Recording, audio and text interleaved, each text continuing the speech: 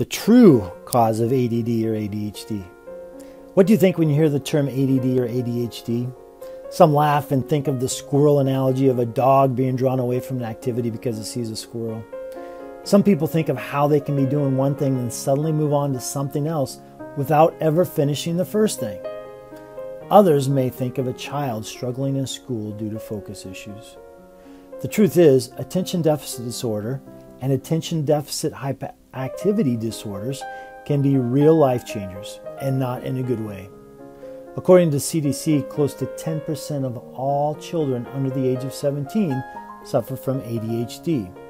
60% of those kids have another disorder along with it, half being a behavioral disorder, and a third of them also have anxiety.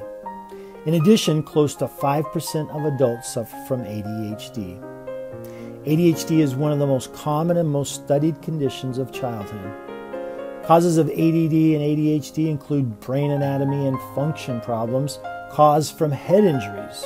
Prematurity increases the risk of developing ADHD. And prenatal exposures such as alcohol or nicotine also increase the risk of developing ADHD. The most common cause of ADD and ADHD, however, as researchers are finding more and more about, is stress on the brain and nervous system.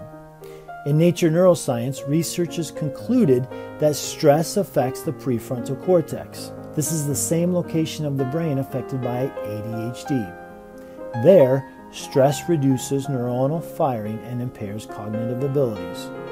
So what can you do? Seeing that the main cause, or at least the main contributor to ADD and ADHD, revolves around stress and the effects of that on the brain, a great place to start would be to lower stress levels, therefore allowing the brain to develop and function to its optimal ability. As you may be aware, research shows that chiropractic adjustments have a positive effect on an area of the brain associated with ADD and ADHD, the prefrontal cortex, and in addition has a positive effect on reducing stress on the brain and nervous system. The moral of the story? Make sure you and your family are getting adjusted on a regular basis. Please contact our office to find out more how we may be able to help you.